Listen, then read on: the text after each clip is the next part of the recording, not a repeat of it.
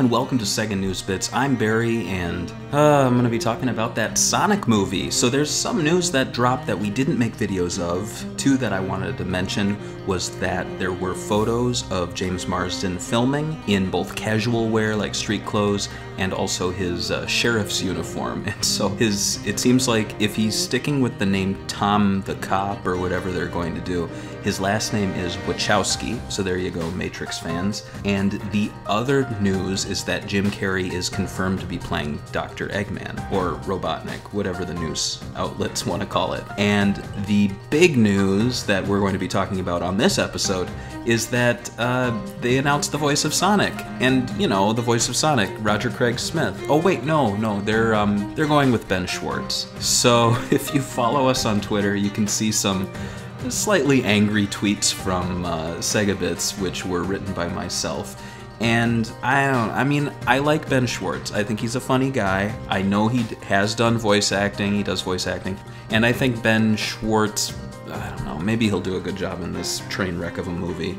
But my problem is that we have a voice of Sonic, Roger Craig Smith. Now you might be saying, well, you know, Barry, this is the movie, they're gonna go with different people. We had Sonic Boom, which was seen to be a completely different branch of the franchise, and yet they went with the voice actors that they had. And the great thing about the Sonic voice cast is that not only can they do video game characters really well, you know, like for cutscenes and the grunts and the groans and all those things, but they are actually legitimate actors. I mean, it's in their name, voice actors. They've done cartoons, anime, some of them have even done live action acting.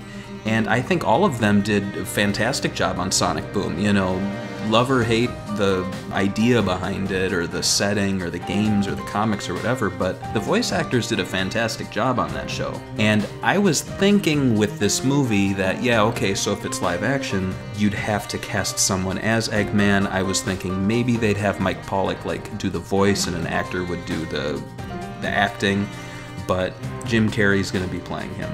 And I thought, well, Sonic's gonna be CG, so maybe they'll go with it makes sense to go with Roger Craig Smith. He's the voice of Sonic.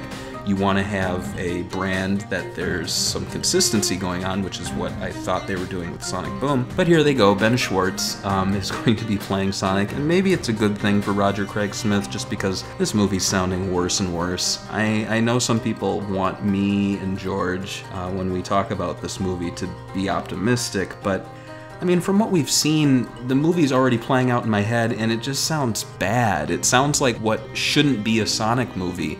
It sounds like a Sonic movie if it were made in like 1992, where they didn't have much to go off of and they weren't aware of all the stories that were going on in Japan with the games. From what we've seen, it's like there's an officer, and then there's a sign that says Green Hills with an S, then you know, Sonic probably speeds, and the cop stops him, and they become friends, and then Eggman shows up and, you know, attacks the town, and Ben Schwartz is probably going to be Ben Schwartz as Sonic the Hedgehog. It sounds really bad.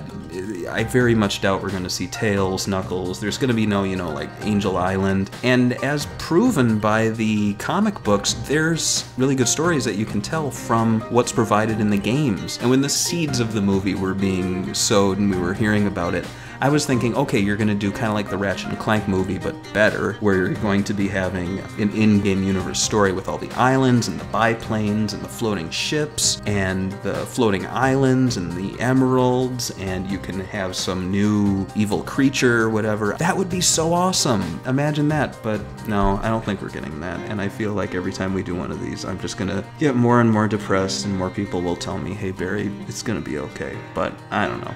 So what do you guys think about this upcoming movie?